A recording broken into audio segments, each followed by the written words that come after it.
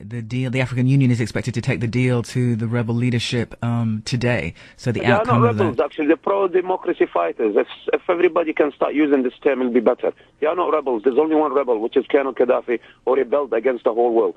Thank you so much. I appreciate the correction. Corrected. Pro-democracy supporters. And we shall use that term from this point on. Akram Ramadan, a Libyan activist living in England, joining us live from there. Thank you so much for joining us. Thank you. Thank you very much. Thank you.